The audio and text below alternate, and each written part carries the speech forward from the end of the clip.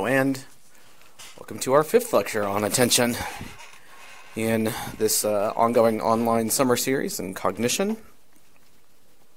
We'll be talking today about divided attention and task switching, and there is some question about whether or not people genuinely divide their attention or if they're generally task switching. But we'll present a couple of views of divided attention and talk about why this is particularly important. Certainly in a modern context, because there are a lot of things competing for our attention, and it's an important question to think about. So we'll start off by talking about capacity theories of dividing attention. The basic idea behind these theories is you can divide your attention so long as you never exceed available resources. So there's a finite capacity, and if you exceed that, then something's going to suffer. The structural limits view of divided attention has to do with what you are trying to divide your attention between. So if they are highly related, so reading and listening to a lecture at the same time, so trying to take lecture notes while trying to read something else, like your text messages or your Facebook, are particularly difficult. We'll talk then about task switching and switch costs, which is important.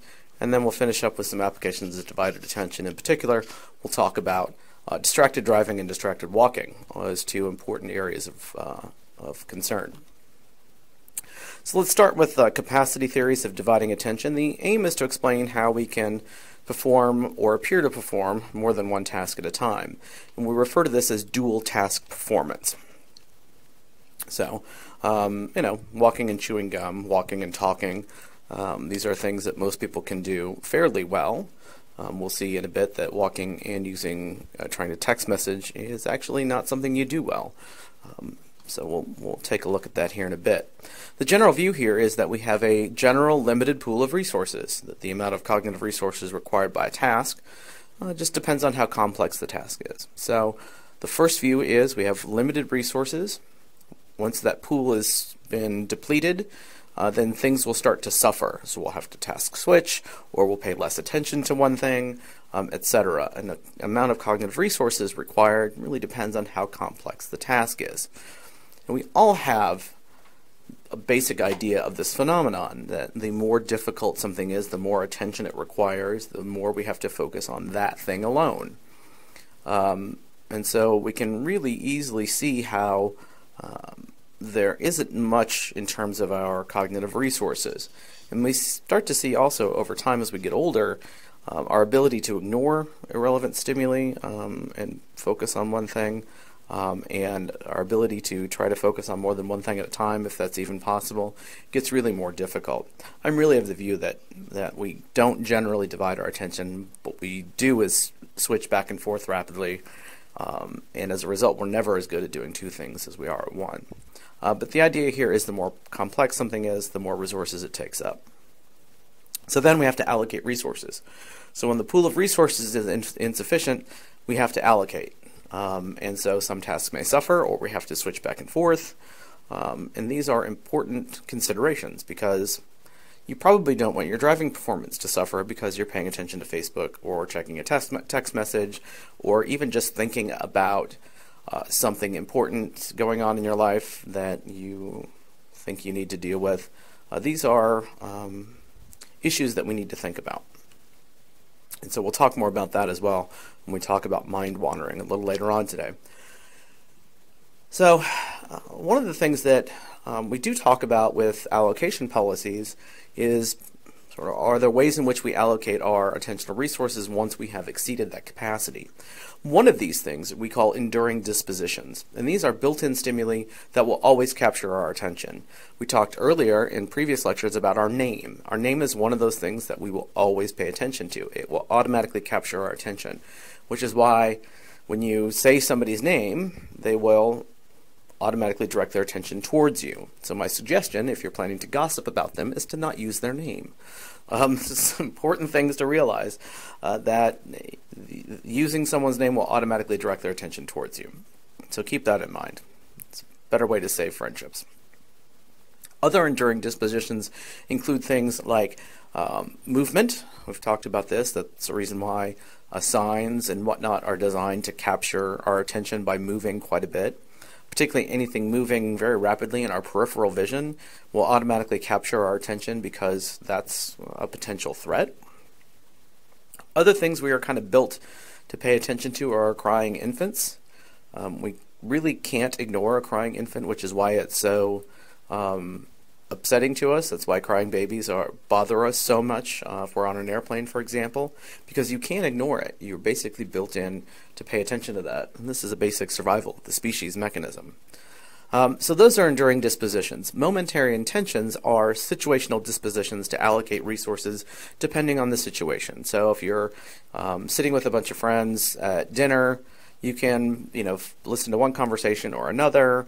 If you're having a conversation or you're trying to listen in on one people's conversation to try to jump in or see what they're having to say, those are momentary intentions. So your attention can switch from one to the other. And you do this in class and whatnot all the time. Your attention focuses on the instructor, and then it might drift off for a minute, or you take some notes, or text your friends, or get on Facebook. These are all things you shouldn't be doing during class, but these are things that we do realize happen.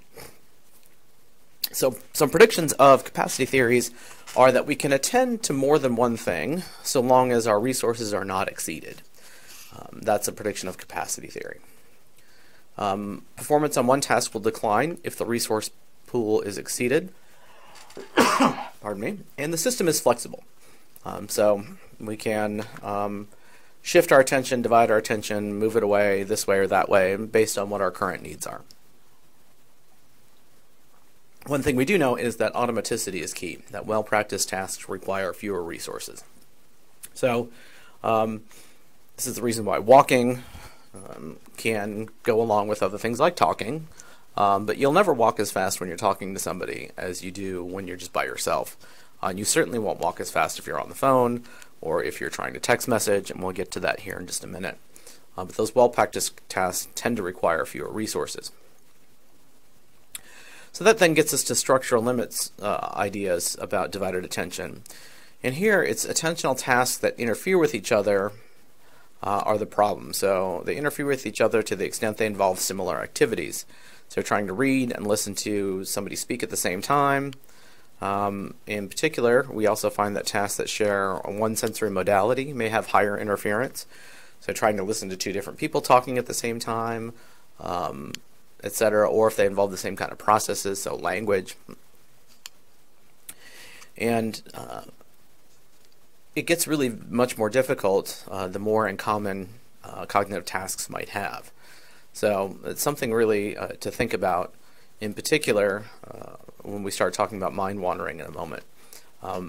But there are also, of course, people that believe that our attention actually isn't divided, rather that we're task switching, particularly things that are particularly close to one another in their requirements. So we often see people switching back and forth from listening to writing to reading, etc. And the problem with task switching is there are difficulties with task switching. So when we direct our attention to a particular task, we develop a mental set. That is, it facilitates some responses and inhibits others because we're focusing on that task. So irrelevant information and responses, anything that's not task relevant, is ignored or inhibited. So we can set ourselves on the task at hand. And that mental set is really important because it allows us to focus on what we're interested in. So if you sit down to write an essay for class, you get into the material, you get into thinking about it, you're not paying attention to anything else, and then your phone rings. And now you get a text message from your significant other. And so now your mental set gets shifted. So you're now out of that mental set and back into something else. The problem is that when we switch tasks, there's a switch cost. So in which performance declines following the switch. So you answer the phone or you answer the text message, and you go back to your essay, and you find that it's more difficult to get back to where you were. This is why writers, in particular, good writers and successful writers, will set aside time, place, and they kind of essentially lock themselves away from distraction because they need to be able to get into that place, focus, write, do that, and then come back out of that writing space. And that's what you need to do for your courses, is you need to shut off all distraction, close Facebook, put your phone on silent, put it in the other room, and focus solely on what you're doing. And that's a really important thing to do. Now, a lot of people, if their phone's not nearby, get into this anxiety place. Well, you need to practice that. Practice not paying so much attention to your phone. It's an important thing to do. And you'll find that after a couple of minutes of focusing on writing, that you won't even notice that you don't have your phone nearby or that you're not paying attention to it. And that's important. And then take a break. It's perfectly okay to take a break, because you'll get to the point where you'll feel yourself get to that point where you're getting diminishing returns. So take a break and come back. Or you'll get to a point where you've finished your thought and you need to move on to a different point or a different part of the essay, and you can switch that. So, some important issues with divided attention. We are notorious, particularly in the United States, for doing everything else but driving while we're driving. We're putting on makeup, we're talking on the phone, we're trying to drink our coffee, all of these things while we're trying to drive. And living in Washington, D.C., I've seen it all. I've seen people with the newspaper open on their steering wheel. I've seen them with a novel open on their steering wheel. And the way I know that driving and attention are intimately related is, as you can see from this meme, as soon as we feel like we're lost, or traffic gets heavy, or anything else unusual happens, it's snowing, all of that, the first thing you do is turn down your radio. Because you need to focus your attention on the task at hand. So that's how we know, one of the ways in which we know, just from basic common sense, that driving does require a great deal of attention. And so we want to talk about cell phone use, and we'll do that next. And we'll talk about distracted walking, and then finally mind wandering. So the data are really unequivocal here. Using a cell phone while driving diminishes performance. It doesn't matter if you're using your hands-free kit, if you're texting, or you're using Siri or some other voice-to-text feature, that all requires attentional resources. So even using a hands-free device, participants miss about half the visual details as they do when they're not using a telephone, their cell phones. So we really have to be mindful of this particular problem, that cell phone use, no matter how you're using it, is particularly dangerous. And it's really dangerous when we're talking about things like texting, anything looking at Facebook, anything when you're looking down from the road. So if you look over here on the right, we have in the light blue, single task performance versus dual task performance. And you can see when people are on their cell phone while driving, they miss quite a bit more than they do when they're just focusing on driving, and their reaction times also go up. So it's a particularly dangerous thing to do. And in fact, in 2015, over 3,000 people lost their lives because of distracted driving. So you don't want to die, and you certainly don't want to kill somebody because you are answering a text message. It can wait. Similarly, you got to be careful when you're walking. Engaging in a second task while walking results in significantly slower motor performance and reaction time. And that's a really important thing to keep in mind, that as you're looking down at your phone, you slow down, people are going to run into you. I have to go around people who are doing this all the time when I'm trying to get places. There's a really clever study it's called Do People Notice a Clown Riding a Unicycle? By Hyman et al., and I highly recommend you take a look at it. There's some really great videos of this as well. And they show that people looking down at their phones fail to notice even a clown riding a unicycle past them. And so they go out into the part of their campus called Red Square. We have a similar area on the Georgetown campus. And they watch people on their cell phones. And what's interesting is they timed them going across, and they took longer. No surprise there. And also, many, many, many of them did not notice a clown riding a unicycle right in front of them. Current estimates are that at about 10% of auto pedestrian accidents are due to distracted walking, and you certainly don't want to be like these people. So let me get this switched on, and we'll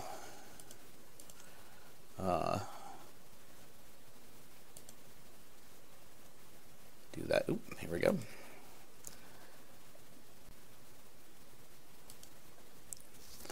Now, there's some sound that goes with this, but you don't need to hear it.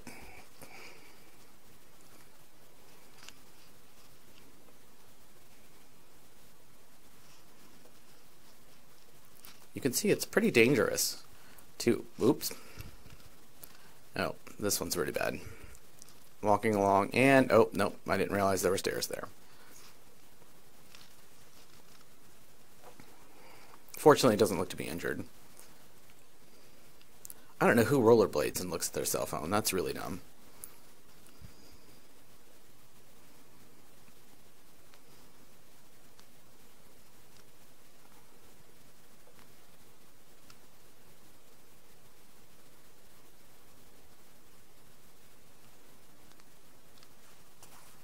You can see it's pretty easy to injure yourself simply because you're not paying attention. And I think this is a really important lesson for all of us, because we can just get down, oh dear, into our own world and not paying any attention. Well, we all know how this one's going to turn out. Oh. You can see some of these people are really injured. Like, he really janked his shoulder there. So at the end of the day, you really want to watch out for this. You can, by the way, get on YouTube and spend quite a bit of time looking at videos of people walking into things, walking into fountains, walking into doors, poles, pools, all sorts of things. So that's just a quick lesson in that. Let me shut off that main screen.